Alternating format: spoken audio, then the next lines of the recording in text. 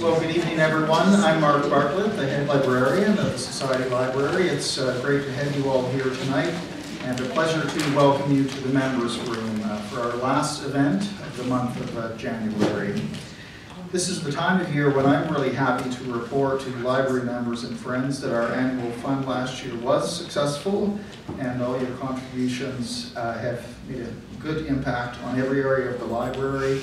Programs like this evening's, our book seminars, our children's library, buying books in print and electronically, and everything we do here at the library. So thank you for your help last year on behalf of the board and the staff. Before we do begin, let me ask any of you who might have a cell phone or a pager or a laptop or anything that's going to make a noise to just take it out and turn it off. I know that our speaker will certainly appreciate it. And we also record these events and put them on the library's website, and they get broadcast on YouTube. So if your phone goes off, it will be on YouTube forever.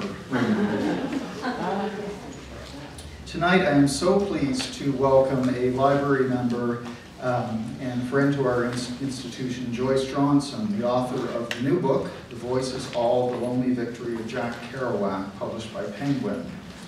This is Ms. Johnson's fascinating, well-researched study of Kerouac, and it's based on her life and her knowledge of Jack on a personal basis, and her research that she has completed over the last few years in the Bird collection of the New York Public Library.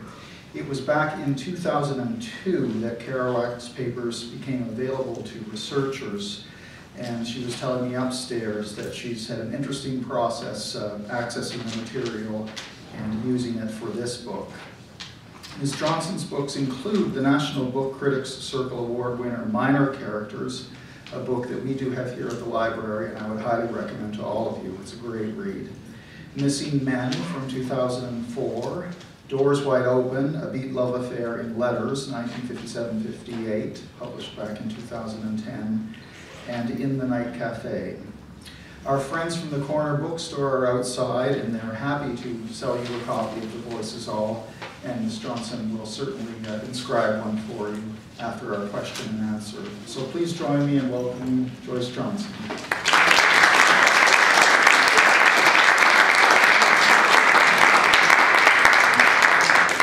I'm delighted to be here. Can you hear me?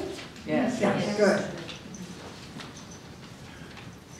I'm going to talk a bit about Jack, and then I'm going to trace his development into a writer by reading a few passages from my book. All dreams, Jack Kerouac once wrote, come from visions of experience. They are released because they're already there in the mind. In late November of 1951, 7 months after he'd completed his first draft of On the Road, one particularly vivid dream seemed to open a window through which he could glimpse the future. In it, he'd been brought to a cocktail party at the very respectable Yale Club, wearing the old leather jacket a dead shipmate had given him in 1942. But he wasn't at all embarrassed by his shabby appearance. In fact, he felt rather stylish and avant-garde until he noticed that all the other guests were wearing leather jackets and all smoking marijuana quite openly.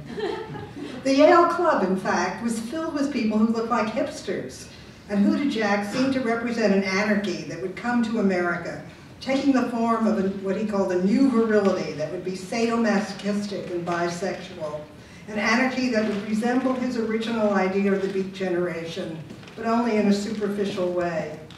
He realized in the dream, and when he wrote about it afterwards, that if this anarchy came, he wouldn't participate. Or if he did, one side of himself would be fighting the other.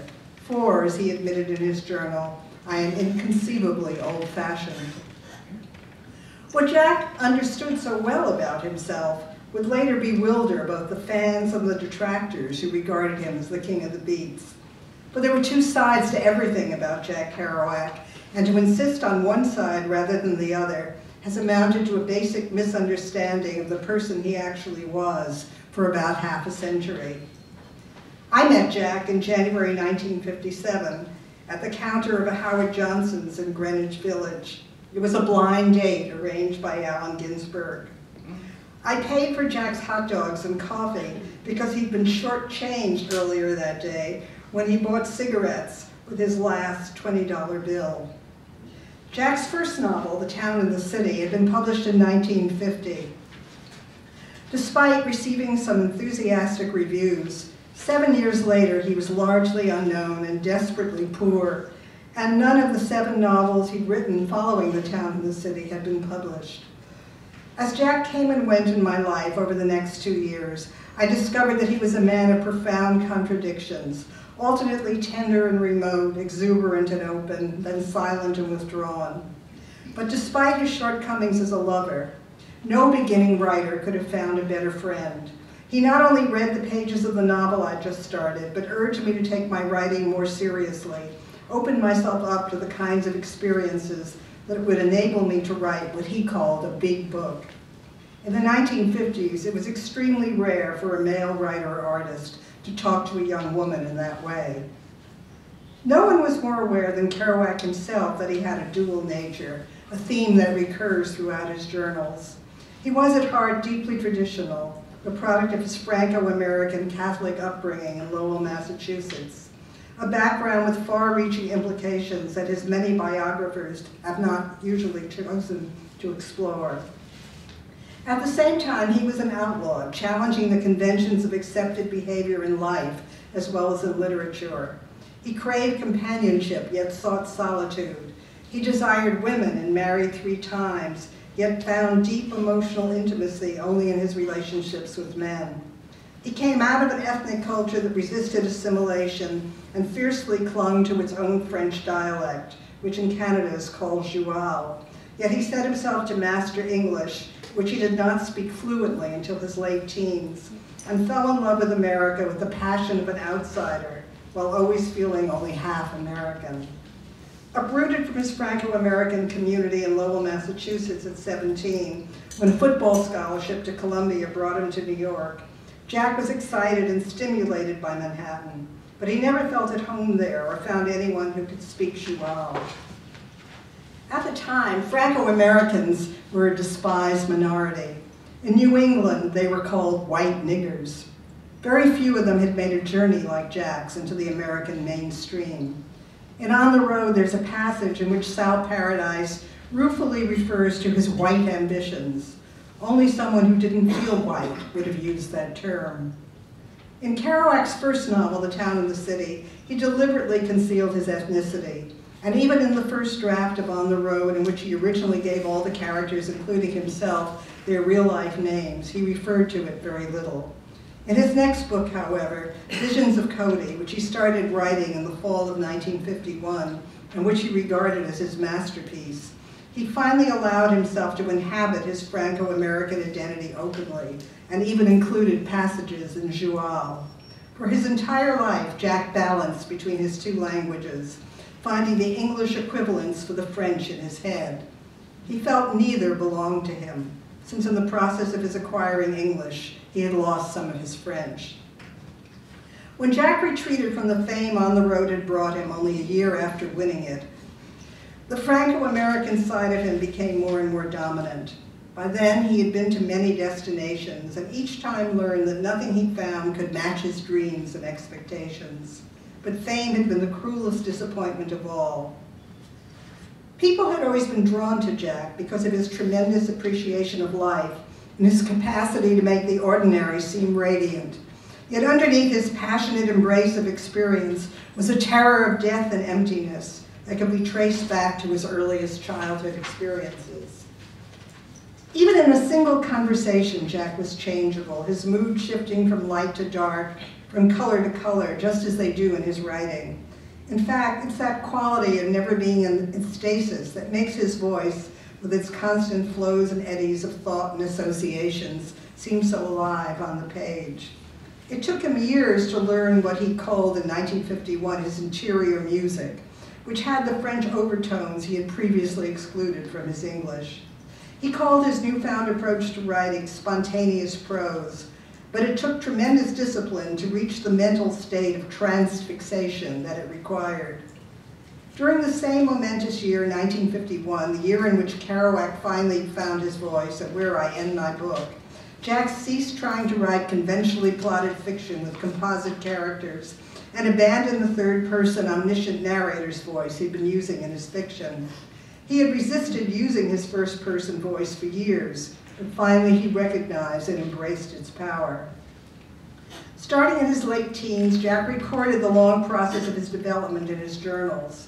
Journals that, along with the rest of his vast archive, were not made fully available to scholars for 4 decades. Meanwhile, the writers of the various Kerouac biographies had little or no access to this crucial material. Their books were largely based on interviews, letters shown to them by Jack's friends, and the assumptions they made about the verisimilitude of Jack's fiction. These portrayals of Kerouac tended to emphasize the most sensational episodes in his story, creating a picture of chaos and of a man without a center, adding up to a life story that made little sense.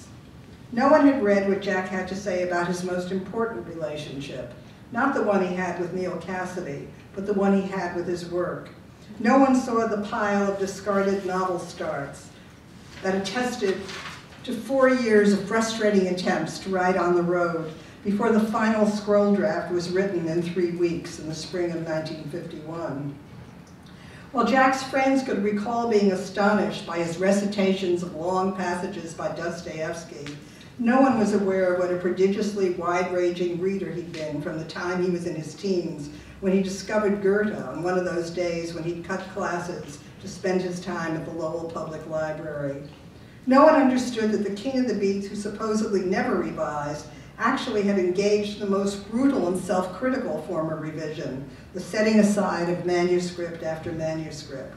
In fact, the most important information about Kerouac only trickled out bit by bit as small portions of his papers were published, allowing big misconceptions to become cemented to his legend in the meanwhile. "It's not writing, it's typewriting," wrote Kerouac's detractor, Truman Capote. But even Jack's fans were misinformed. "He just spewed his words on paper," Patti Smith said admiringly in 2007, expressing a widely shared misunderstanding of Kerouac's creative process that does not do justice to the extraordinarily dedicated artist he actually was. Jack was 34 by the time I met him, 9 months before the publication of On the Road made his name the household word that it is today, a word that still comes with a heavy baggage of misunderstanding.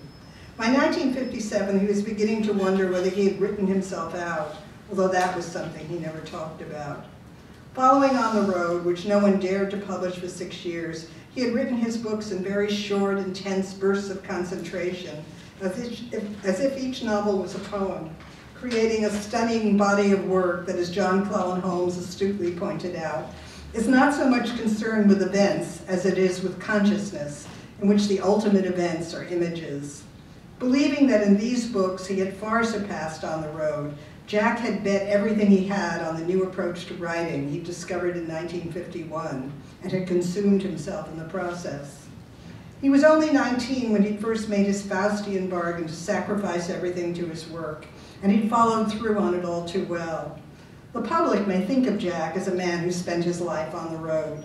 The truth is that he spent about 10 years holed up in a small room in his mother's Queens apartment, working steadily and self-critically, avoiding distractions like love affairs, saving up all his living for brief forays into Manhattan to see his friends. It was a remarkably austere existence for such a young man, yet his work had filled his life. But when writing became Jack's ultimate high, this was dangerous for him. He did not know how to live between the highs of creation. Between books, there would be long, empty valleys of self-destructive depression.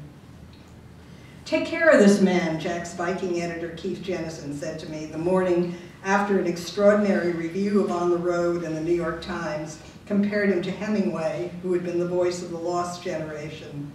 I was only 21 and I'd never had to take care of anyone before, but I'd been puzzled by Jack's flat response to such an obviously great review as we read it together standing under a street lamp at 66th Street and Broadway.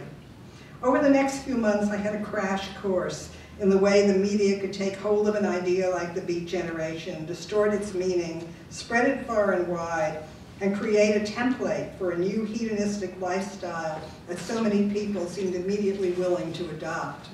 I also saw what the glare of public attention could do to a very fragile artist who soon longed to have his anonymity back and had fantasies about becoming a hermit in a mountain cabin. In the end, Jack's phenomenal success took more from him than it gave. For the first time in his life, he had money and fame, but he could not recognize himself in the media-created image of the King of the Beats. A half-century later, I sat in the Bird collection of the New York Public Library, staring at the penciled handwriting in the August 24th entry in Jack's Mexico City notebook, written only 10 days before the publication of On the Road. There I found what Jack had kept to himself, the confession that the Beat Generation, the name that had come to him in a moment of inspiration and excitement in 1947, no longer meant anything to him. By 1950, Jack wrote, there was no such thing as the Beat Generation. During the late 40s, when he briefly believed that artists and disaffected war veterans, outlaws like Neil Cassidy and Herbert Huncke, and a vanguard of black beboppers could form a movement that would lead the world out of the shadow of the atomic bomb and into a future of joy, the term Beat Generation had captured for him the gloomy sharpness of the people he knew. Within 3 years, however, Jack's hopeful vision had evaporated as conformity came to America along with a brand new war in Korea, and the original members of his Beat Generation began disappearing into settled lives or jails. I can only imagine that it must have been profoundly disturbing for him to be thrust into the role of spokesman for a movement he felt had essentially gone out of existence. Vibrantly handsome, he looked as if he had stepped right out of the North Woods. Jack looked as if he'd been perfectly cast as the King of the Beats, even though he wasn't cut out to play the role. Shy, introverted, and secretive, despite his apparent openness, he was reliant on alcohol, not only for public appearances, but even the gatherings of friends. Nonetheless, he tried to rise to the occasion. So many people had found it on the road, the liberating message they'd been waiting for, that no one wanted to hear there was no such thing as a present-day Beat Generation. Patiently and conscientiously, however, Jack tried to explain to reporters who wasn't listening what he'd actually meant by beat: to be pure, beatific, inward, and poor. Stunned by the distortions of his words that appeared in print, Jack very quickly lost his naive trust that reporters were interested in communicating the truth. The media's belittling depictions of beatniks, the hostility directed at his novel and at him, only increased Jack's feeling of being an outsider in America. 9 months after On the Road came out, he secluded himself in the house he'd bought for his mother in Northport, Long Island. There he drank more heavily than ever and struggled with a novel about his childhood that he'd been longing to write but had to put aside. Writing was no longer an ecstatic process for him. The harsh critiques of his work had made him feel self-conscious and uncertain for the first time. Even his extraordinary memory didn't seem to be working. I just don't care to remember the details, he wrote me dejectedly. What Jack had hungered for most, the appreciation of what he had achieved as an innovative novelist, and most of all as a writer of extraordinary prose, had largely been denied him. And although he kept publishing books almost to the end of his short life, it is only in this century that he has gradually come to be regarded as a classic American writer. When Jack and I broke up in the fall of 1958, I was 22 and still working on that first novel that would take me another 3 years to complete. I did not feel the slightest temptation to write about Jack Kerouac for another 25 years, when I suddenly realized I had an historical perspective on my life in the 1950s, and that I could see my experiences during that period, including my involvement with the Beats, as emblematic of that transitional moment in women's history. In 2000, I followed up my memoir, Minor Characters, with Door Wide Open, a collection of the many letters Jack and I wrote each other during our on and off 2-year romance. By then, my understanding of Jack had deepened, as portions of material from his papers had gradually been released in book form. The fact that I've written about Kerouac again in The Voices All may lead some people to assume that I'm haunted by our love affair. I think I've been haunted by something much stranger, the gulf between my memories of the man I knew and the legendary king of the beats, whose name is still so often evoked as a cultural reference point that I could never have forgotten him, even if I'd wanted to. I have always found that gulf very troubling, and in my 3 books I have tried in various ways to deal with it. Fate happened to put me at Jack Kerouac's side at the very moment that On the Road had its immediate impact upon America, bringing on the culture war that continues to this day. It was the great eye-opening experience of my life and the most important part of my education. As a first-hand witness of that romanticized and vilified piece of history, I felt impelled to keep trying to set the record straight. In 2007, when the Kerouac archive finally became available to all scholars, not just the biographers the state had authorized, I realized it would now be possible for someone to write the kind of biography I had long been waiting for. A book that would reveal what the Kerouac legend had largely obscured. The story of a writer who, after years of struggle, finally discovers the voice that matches his vision. "Aren't you done with Jack yet?" I asked myself very sternly, and to my surprise, the answer was no. In the Kerouac papers, I was able to trace the story I was sure Jack had recorded there. I end The Voices All with the prophetic and tragic recognition he had in 1951. "I'm lost, but my work is found."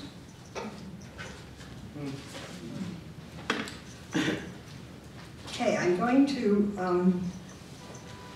start off by reading you a little section of the book about Jack's childhood. Jack is 4 or 5 years old. It's right after his older brother, 9-year-old Gerard, has died of rheumatic fever. And the family has moved to a new house. The death of his older brother was, one of the huge events that shaped Jack's consciousness, and it haunted him throughout his life. If you ever get a chance, a lot of people, they don't go beyond On the Road and Dharma Bums, but he wrote an extraordinary short novel about his brother called Visions of Gerard, which has some of his most beautiful prose in it. I really recommend it. Just like his father, Jean-Baptiste, Leo Kerouac kept moving his family around. The second-floor apartment on Hildreth Street was the 4th place in the Centralville neighborhood where Jack had lived since he was born. By the time Jack was 17, he had lived at 11 different locations. Did the Kerouacs move so frequently in order to find better quarters? After 1929, they definitely needed increasingly cheaper ones as Leo Kerouac's fortune sharply declined. But were they also driven by some internal restlessness, some unhappiness that pursued them from place to place, making them start packing again not long after they'd settled down somewhere for a while?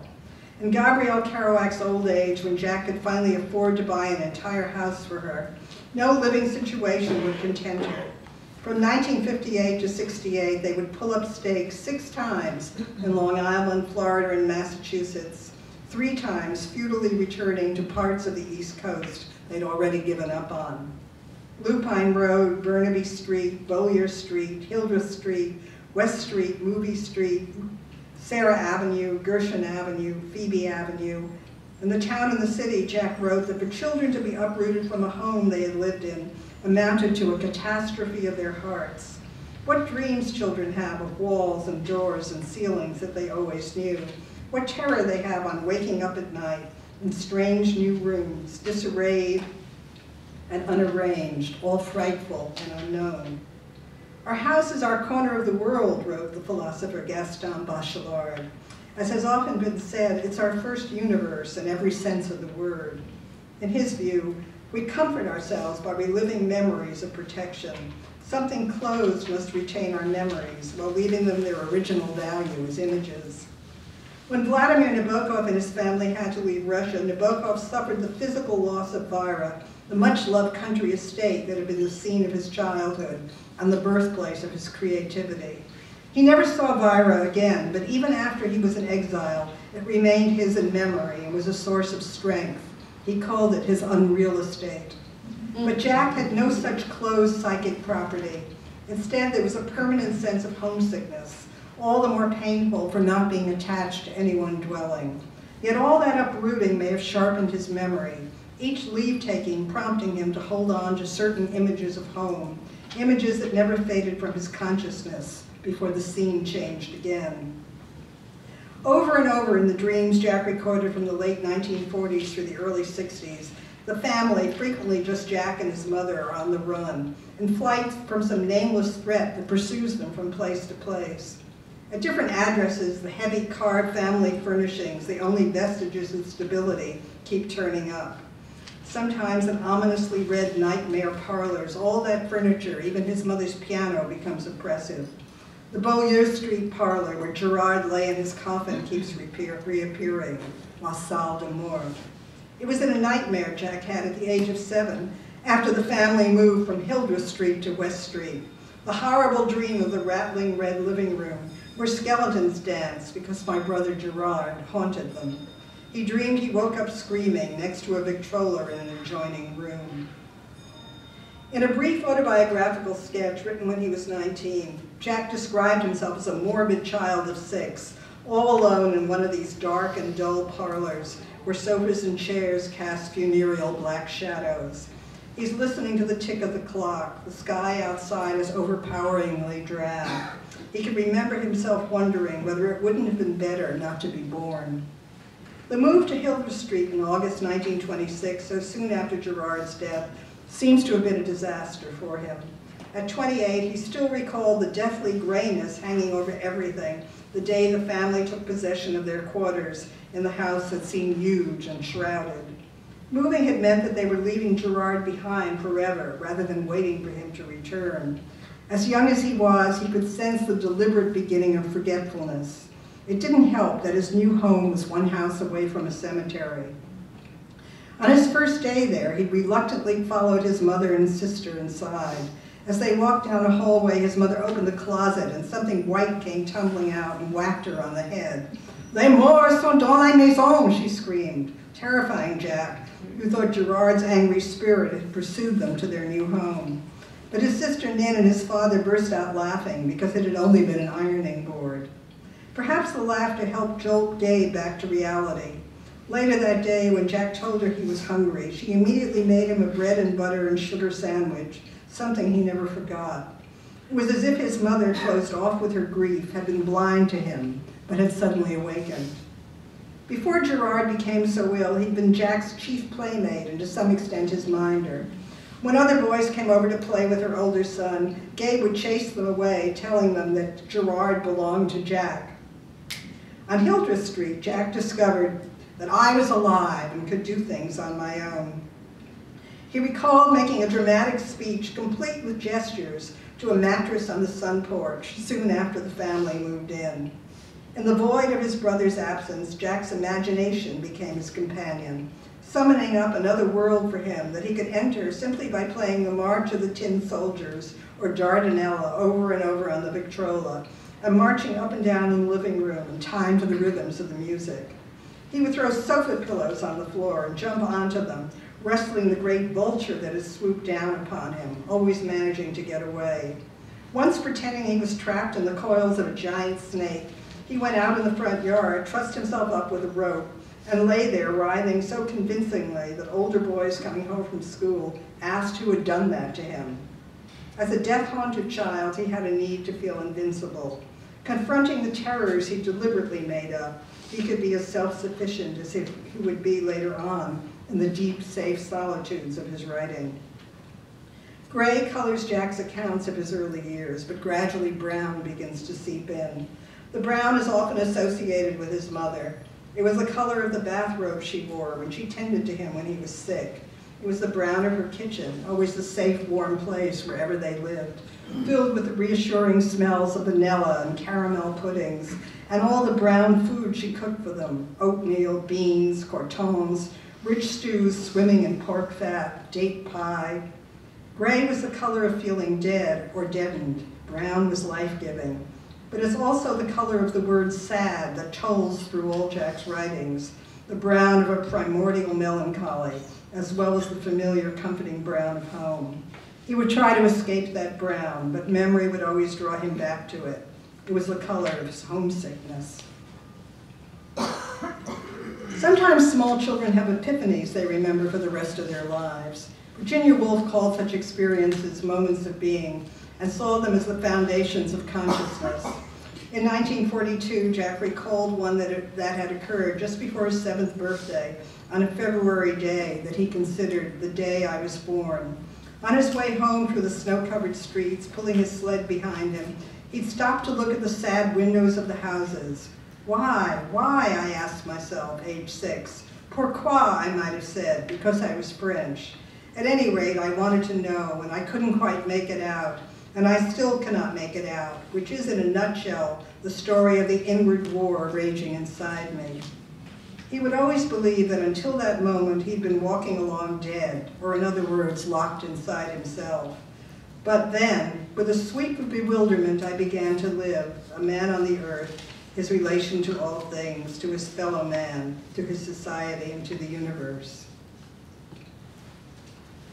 Jack knew very early, by the time he was in his early teens, that he wanted to be a writer. And he also knew that in order to accomplish that, he would have to leave Lowell and go to a university, which no member of his family had ever done, and go to a big city. He had his eye on New York, so he really set himself to become a very, very good athlete, a runner, and then a football player. And he did achieve his objective because he did get a scholarship to Columbia University, preceded by a year at the Horace Mann Prep School to make up some deficits in his education. Having achieved this, at the beginning of his sophomore year,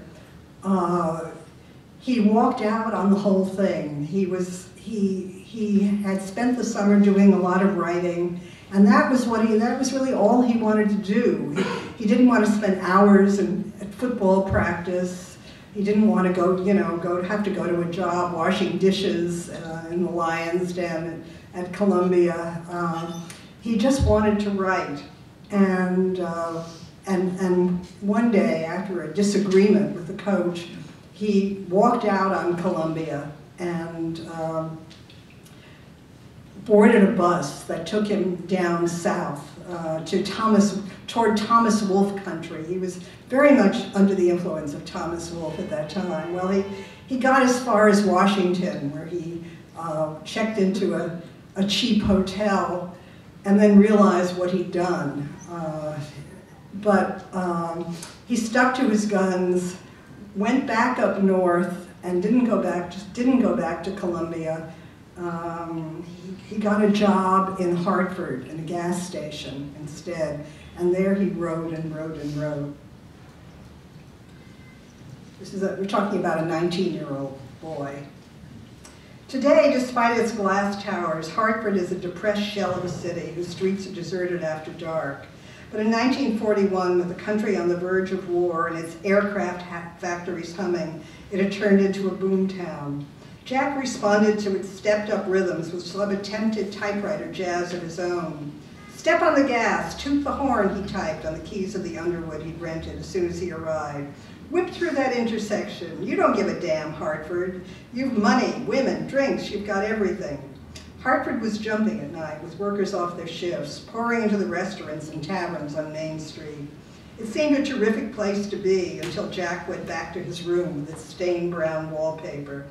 He'd rented it for $4.50 a week. His desk was a greasy table. His bed was lumpy. His window overlooked a garage-filled backyard that stank of urine.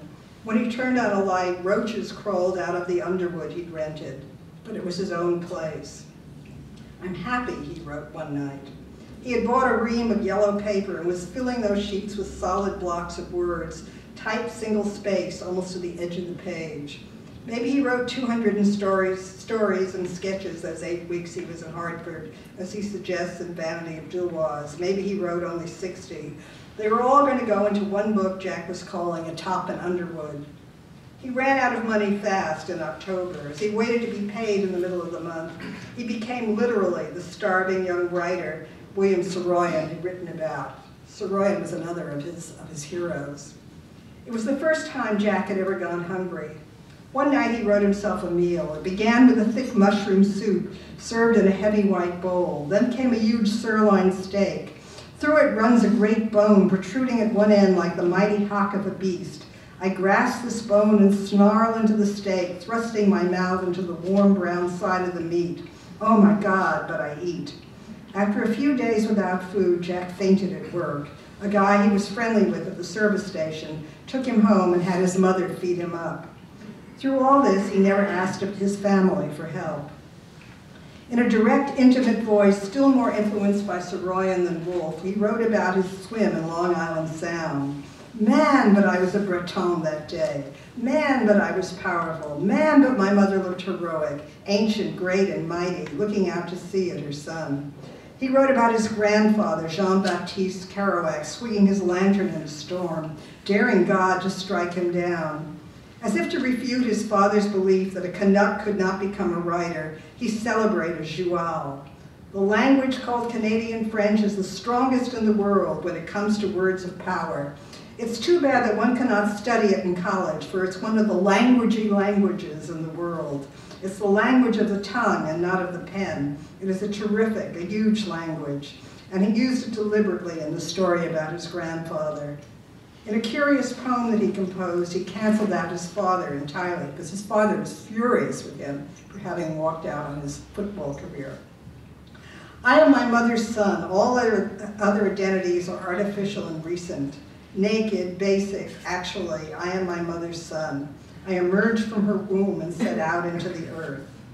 He was feeling his latent power as he sat up nights at the typewriter in his little room in Hartford, writing his stuff home, American-wise, feeling his connection to Woolf, Saroyan, Halper, Whitman, and Joyce, discovering that he was a writing machine with a store of literature that is boundless, enormous, endless, and rich.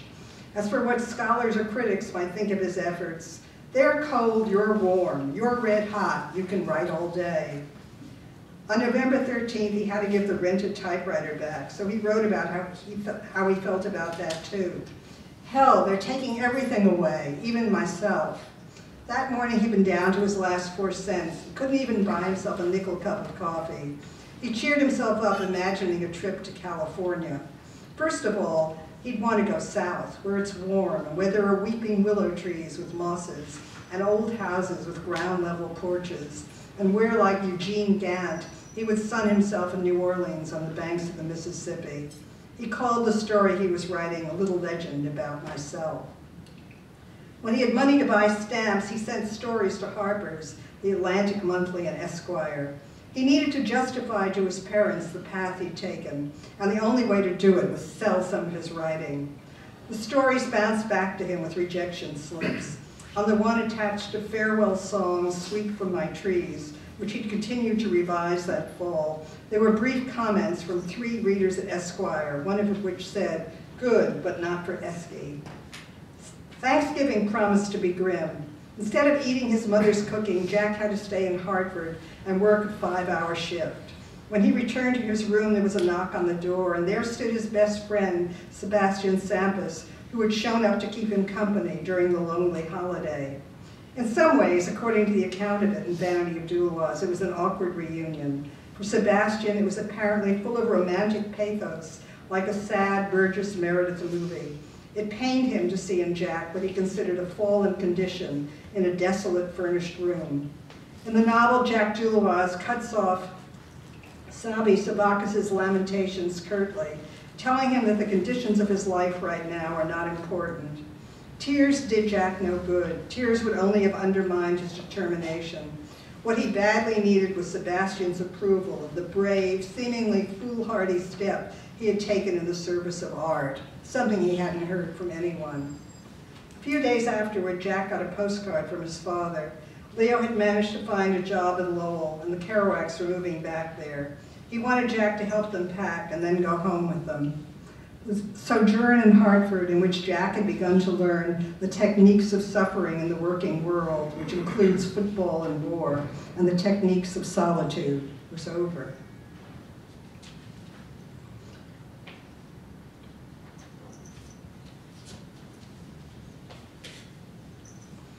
In 1946, which was a year before he met Neal Cassady, who would later inspire the character Dean Moriarty, Jack thought for the first time about writing a road novel.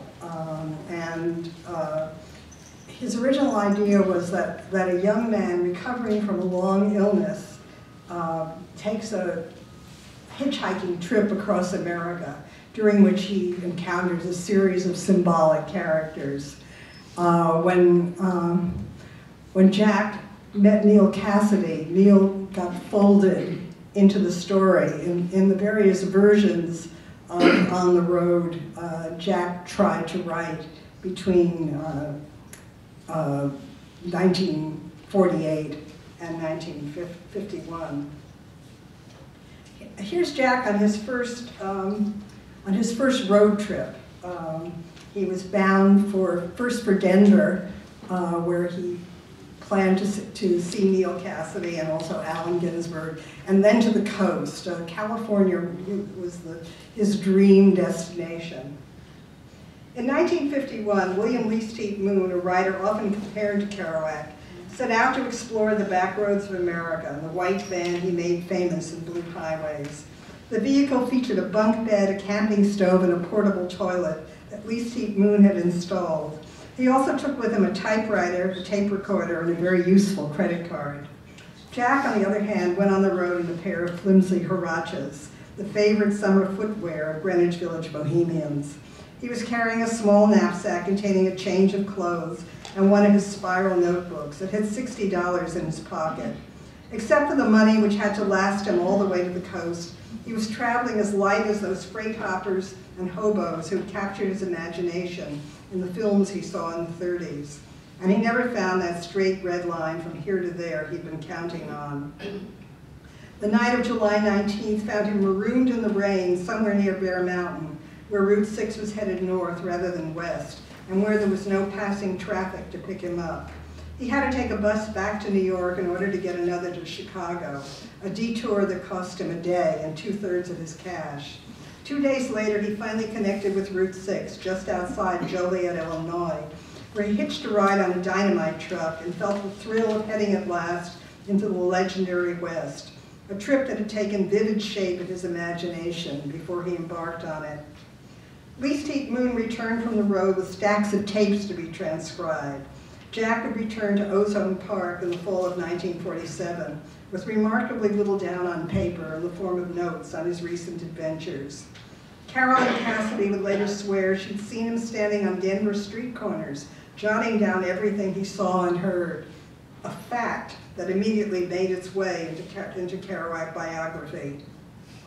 But the truth is that apart from a paragraph listing the names of places he passed through, Jack recorded very little of what he saw and experienced during the course of his first trip to the West. As the changing American landscape kept unrolling before him, he was far too absorbed in what his eyes and memory were constantly taking in to be able to pull back from it to take out his pencil. Meanwhile, his mind must have had to make constant adjustments between what he'd imagined and what he actually found. Jack wrote no accounts of the moments when his Western fantasies had to give way to post-war desecrations of what he'd expected to find.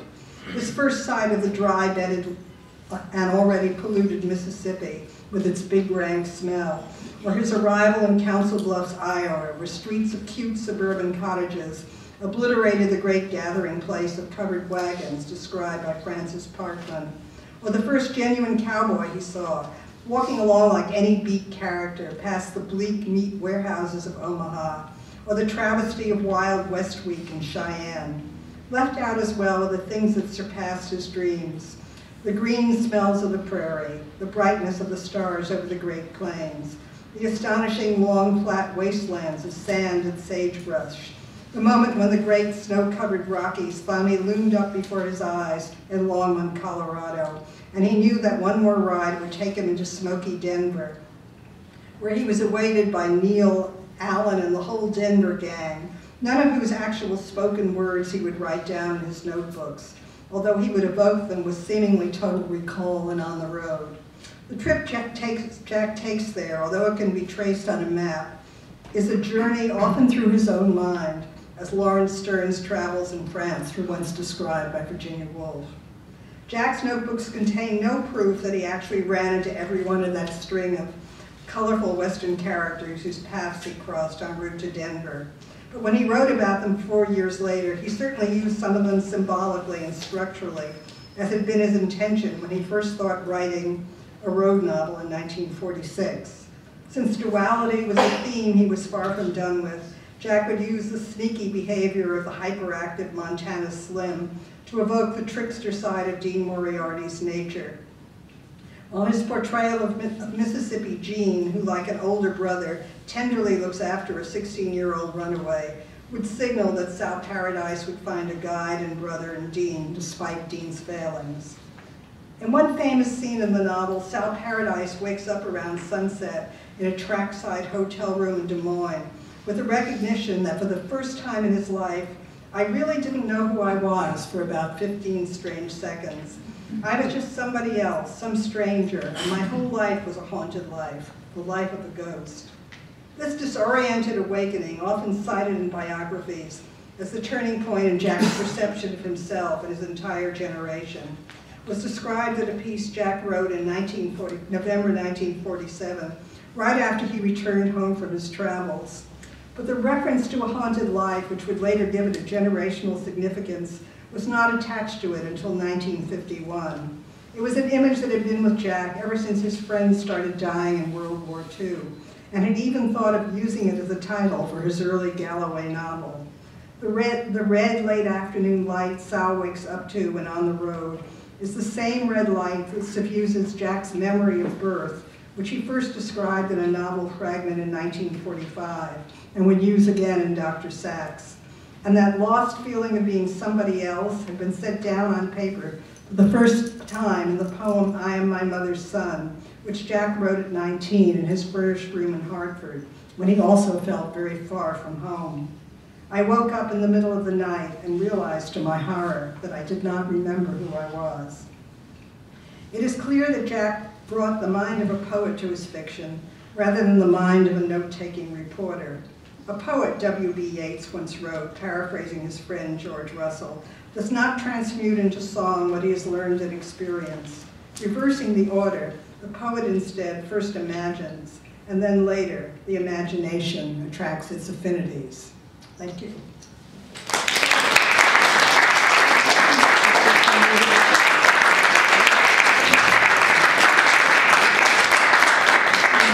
Answer questions if anyone has questions. Yes. Can I ask where you met Allen Ginsberg? Oh, well, I met Allen actually when I was 16. I was going to Barnard College, and I knew older people there who had gone to college at the same time. Allen was an undergraduate at Columbia, and I met him at a party. And Allen also became very involved with my best friend, a woman named Elise Cowan.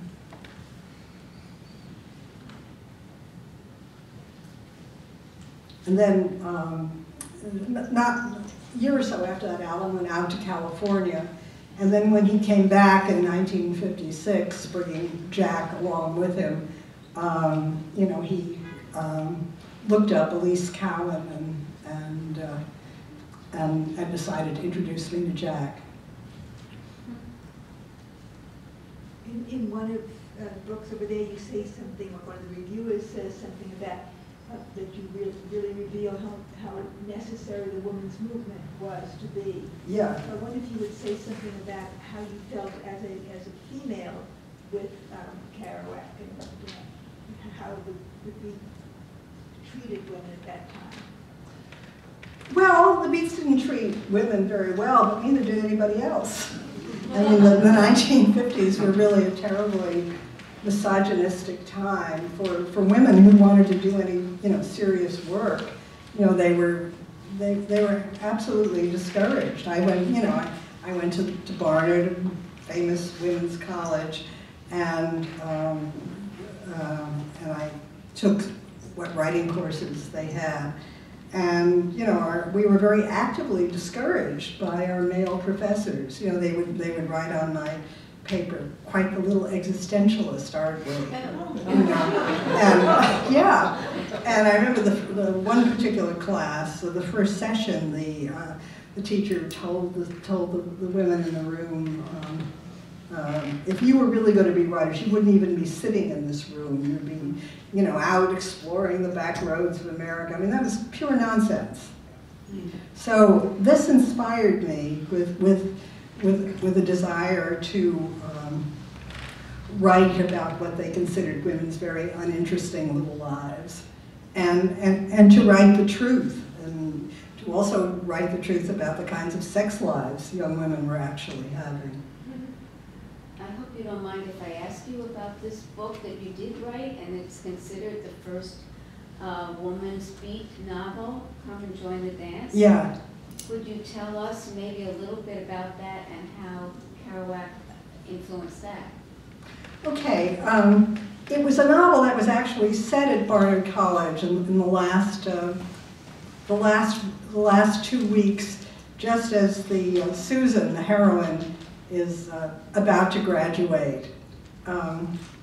And she has this feeling that nothing real has ever happened to her. She's never had sex. She sort of thrusts herself into all kinds of experiences in those last 2 weeks at college. Are you going to consider republishing it at any point? I haven't been able to get anyone to republish it, unfortunately, which is a disappointment to me. But a lot of scholars know about it. And, possibly get a copy somewhere? well, the Bird Collection has a copy. I know that.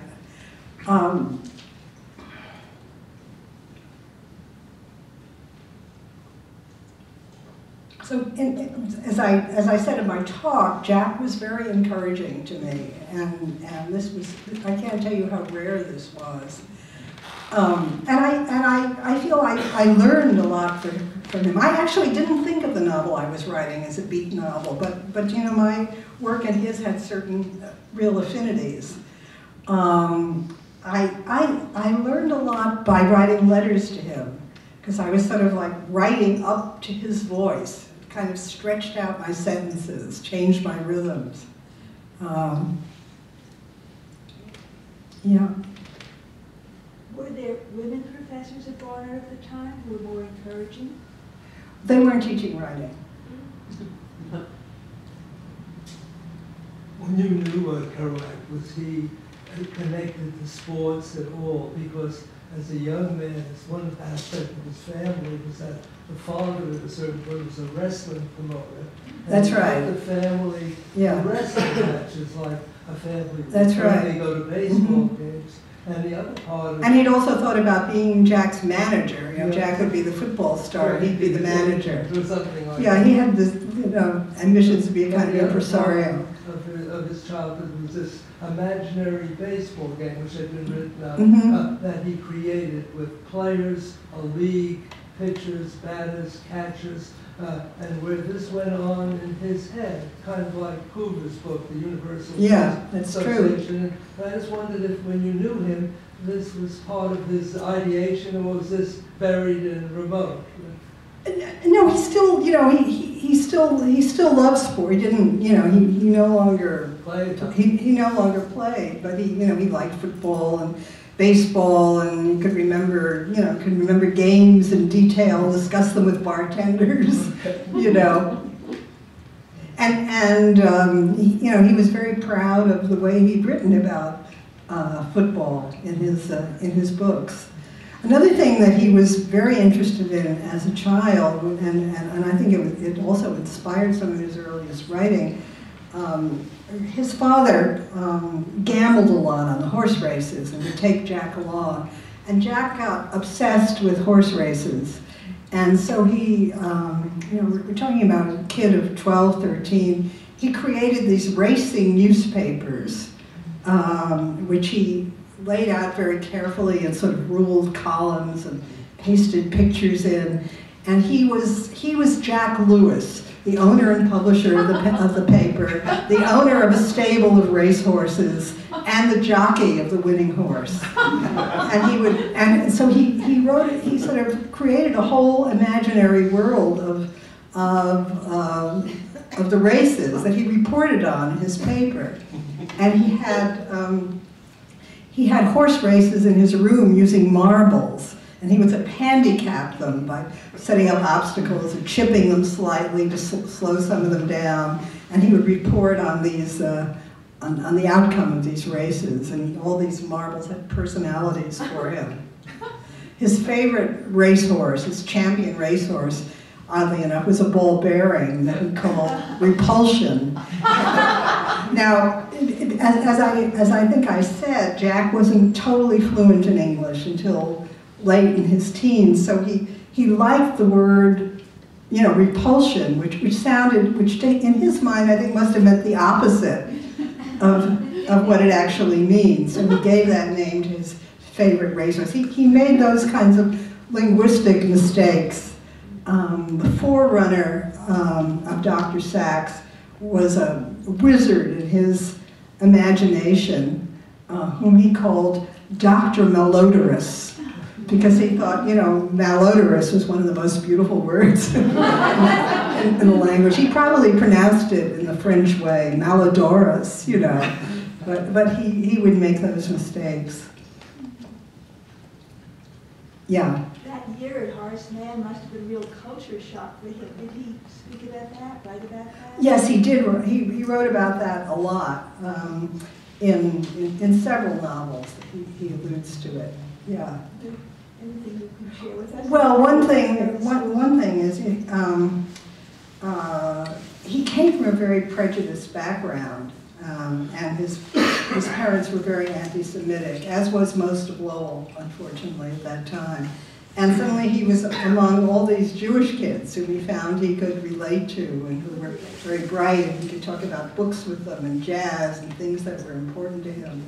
So that was kind of a huge experience. And he began going to jazz clubs in Harlem at that time. He used to go with a friend from Horace Mann up to Minton's, and there they saw some of the great pioneers of bebop. Yeah. There's a movie which I haven't seen. I think it's called On the Road, or it's just yes, out. It's out. Yeah, it came out and then it went away. It's coming back in the spring. Have you seen it? I've seen it twice. Yeah. And what do you think of it? I really don't like it.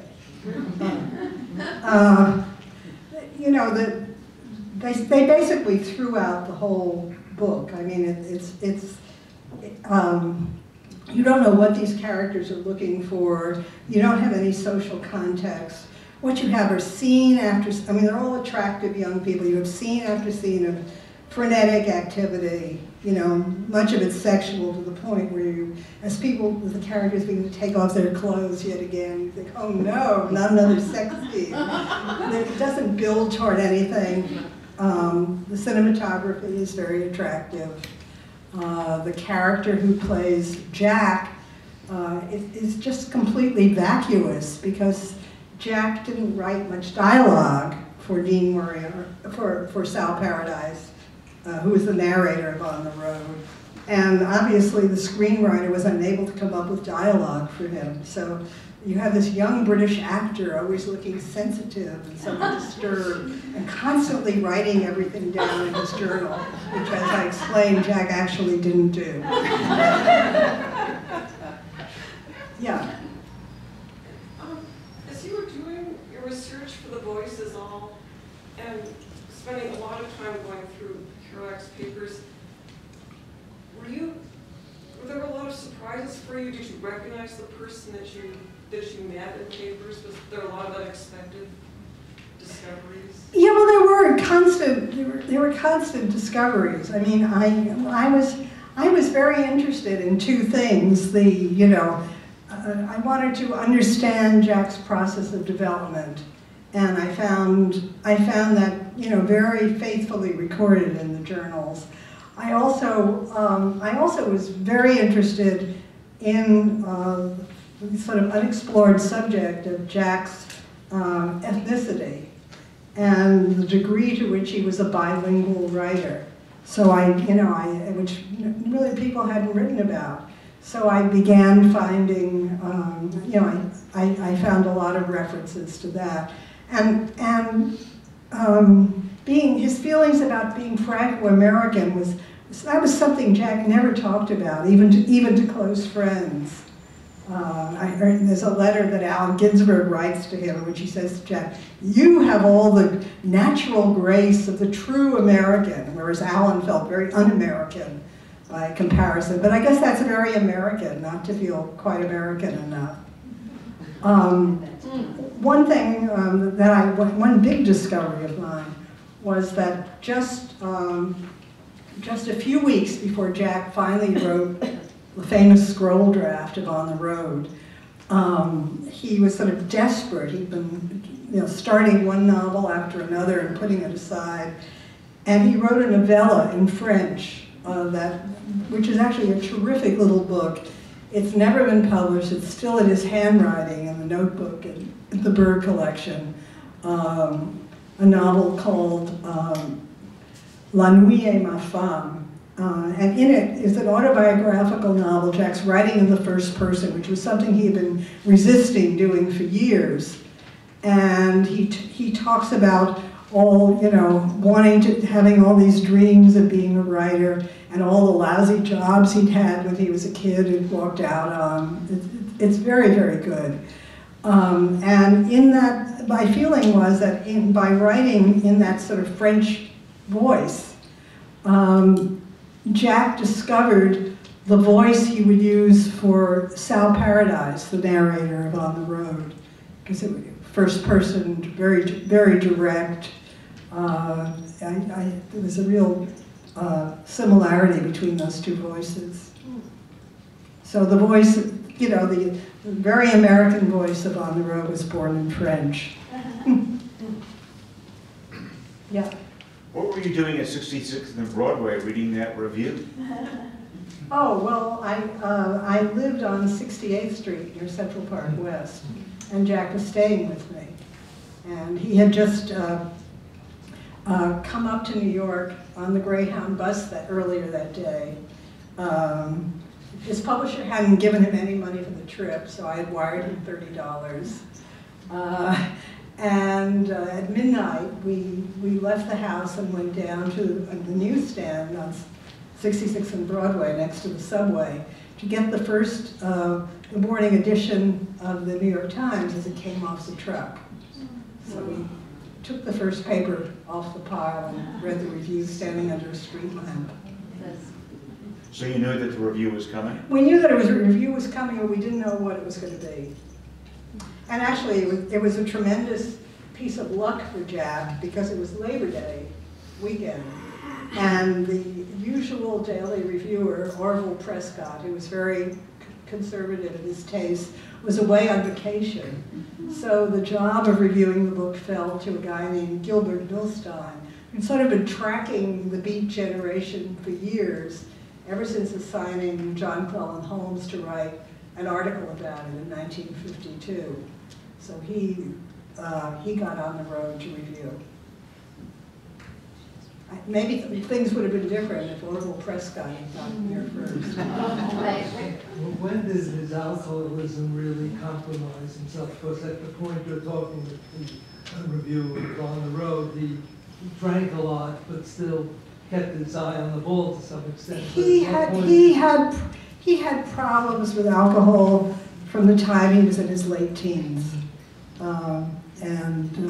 Both his parents were alcoholics also. Because it killed him eventually. It did eventually kill him, yeah. And he would make attempts to stop drinking, but he couldn't sustain them. Yes? I wonder what where your muse is taking you now? What are you writing about? I'm thinking of writing a novel I've had in mind for a while. And the areas, the subject areas that interest you these days? Well, actually, I worked in publishing beginning in the 1950s and 1960s, and I sort of wanted to write about that era in publishing. I mean, that is sort of the setting of the novel. Yeah. Thank you. Time for one more question. Yes. I wanted to ask about the role of Denver in On the Road. It's a focal point for him. Do you have any reason to say why, aside from Neil Cassidy having been here, Neil Cassidy's father, why do they keep going back to Denver and using Denver as a jumping off place? Well, Neil wasn't the only person Jack knew in Denver. But before he met Neil, he met two young war veterans from Denver who had come to Columbia, Hal Chase and Ed White, who had known Neil Cassidy, and were very impressed by him, and they had encouraged Neil to write. They were been young high school intellectuals writing about Dostoevsky, and so Jack encountered them in Columbia and became good friends with them. So they were among the people, and he met other people while he was in Denver too. And also, he had a kind of fantasy about getting a ranch out west in Denver and living on it with his family and several of his friends like Neil and others, and even explored getting a homestead and so on. It was a very persistent fantasy for several years. And actually, right after his first novel was published, he had what remained of his advance, and he moved his mother and his sister and brother-in-law out to Colorado with the idea they would get a ranch there eventually. But his family hated it and went home very quickly. Yeah.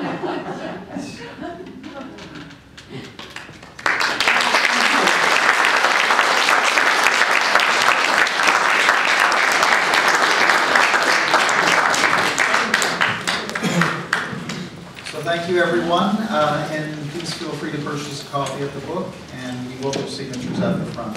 Get home safe. Thank you. Thank